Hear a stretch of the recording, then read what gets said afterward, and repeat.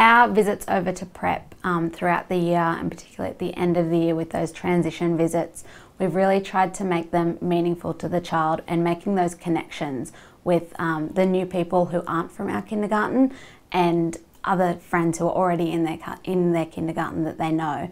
So we have one child in particular who met some other friends from another kindy who will be going to his prep, and they all have the same name. So they made a little friendship straight from the beginning. He has now come back to kindy and he talks about them all the time. So just from one of those visits, he's made these new connections, and it's really helped him to feel comfortable in that environment, and he's more confident when going over to make those visits because he knows a new face, and it's not just those familiar ones that he goes to kindy with, but some other people as well.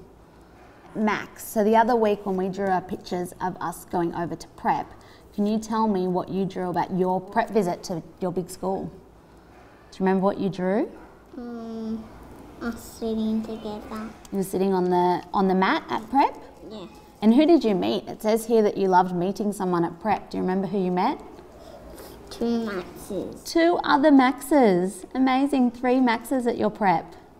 What are you excited about starting? So you're excited about meeting some new Maxes? What do you think you and the Maxes are going to do together? I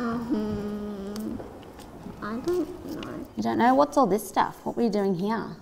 That was the mat? And then what else are you going to do? What are you going to learn about, do you think? You don't even know yet? No. No. It's very exciting going off to prep. It's great doing those visits.